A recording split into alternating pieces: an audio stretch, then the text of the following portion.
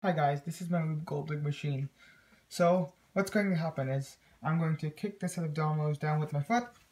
They're all going to fall down, and the last one's going to set off this mouse trapper. Once that gets set off, this will jump up, and the string underneath it will be released, allowing this helium balloon to fly up and hit a ball that will be placed right there.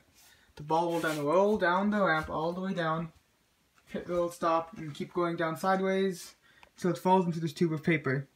Once at the bottom, there will be a hair dryer on the opposite side that's on, blowing the ball when it hits here all the way through. And it will then hit the camera, which will then take a picture.